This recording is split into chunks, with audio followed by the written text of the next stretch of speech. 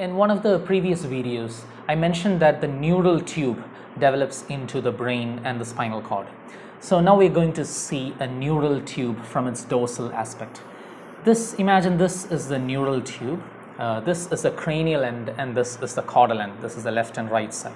You're looking at the neural tube from the dorsal aspect. You have to imagine that this diagram is showing a tube, a hollow tube inside. So this is the cranial end, this is the caudal end.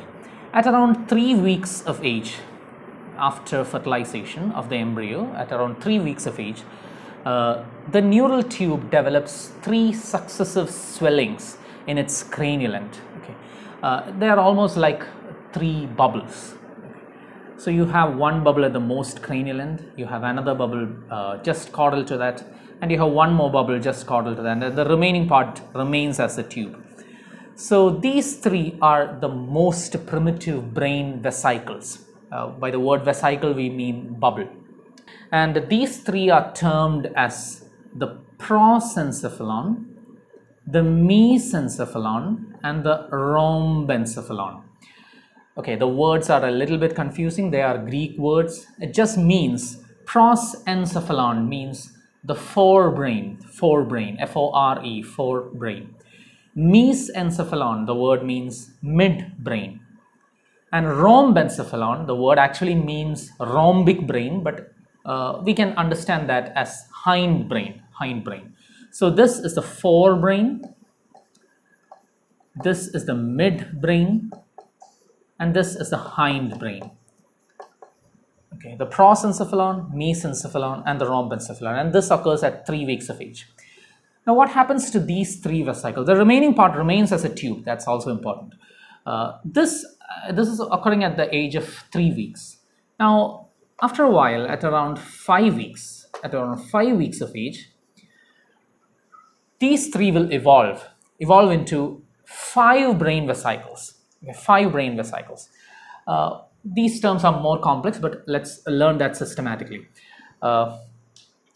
You have a diencephalon in the middle. Okay, dia, the word means between. Okay, I'll tell why that is called between. And you have 2 enormous telencephalic vesicles. Okay, telencephalic vesicles. So you have 2 telencephalons. Okay, telencephalons, and you have 1 midline diencephalon. These 3 vesicles are they are evolving from the prosencephalon. This is very, very important. So the forebrain or the prosencephalon develops into 2 telencephalic vesicles and the midline diencephalic vesicle. Okay. So I told you the words. So you have to try to learn the meaning of the words of these Greek words. Telo, the word means end, just like you have telomeres at the end of the chromosome. So the word means end brain. So if you imagine these are the brain vesicles at the most cranial end, you have the telencephalon. And between the 2 telencephalons, I told you this is the left and this is the right side. Between the 2 telencephalons, you have a midline diencephalon. The word dia means between. You can remember diaphysis, it means between 2 physes of a bone. So anything that is between, we tend to call it with the prefix dia. So you have 2 telencephalic. The prosencephalon develops into 2 enormous telencephalic vesicles and a midline diencephalic vesicle. Okay, and these 3 are derivatives of the prosencephalon. Now what happens to the next mesencephalon? The mesencephalon will remain as such, and that's fortunate. Okay, it remains as such. It is the mesencephalon, so that will remain as such. It remains as such. That's the mesencephalon. Next, the rhombencephalon or the hindbrain develops into 2 brain vesicles. Okay, let's know the names of these. You have a more cranial metencephalon. I'll write that with MT. Okay, metencephalon, and a more caudal myelencephalon.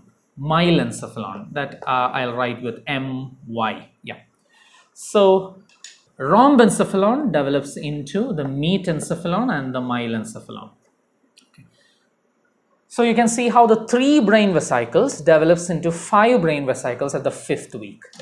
And again, it's very important to note that the remaining part will remain as the tube itself. Okay. So at 5 weeks, our central nervous system is almost like this. So I'm sure that you might be getting a bit confused by all these terms, but if you know these terms, it's very easy to understand the overview of the brain. Okay. So now I'll go to the adult anatomy and just tell you what are the counterparts of the adult human brain with these esoteric terms. Okay. The telencephalon corresponds to the cerebrum of the brain. Cerebrum is the volumetrically the most largest part of the entire brain, and so those are the telencephalon. That's why I mentioned that these 2 bubbles are really gigantic compared to the other smaller bubbles. And between that you have the diencephalon. So telencephalon corresponds to the cerebrum, okay. And the diencephalon corresponds to anything that you have the word thalamus. That's really helpful. The thalamus on both sides, okay, they're very close in the midline of the brain, and the hypothalamus, the epithalamus, all these are derivatives of the diencephalon. So you can remember anything with a thalamus, it corresponds to the diencephalon. Midbrain is again fortunate, it is called midbrain in adult anatomy. The metencephalon develops into the pons and the cerebellum. The pons will be in the front and the cerebellum will be behind. But both of these are derivatives of the metencephalon. The myelencephalon corresponds to the medulla oblongata. So these are the adult counterparts of each of these brain vesicles, and the rest of the neural tube corresponds to the spinal cord. Alright, so these are the derivatives. This is how the neural tube derives into the brain and the spinal cord.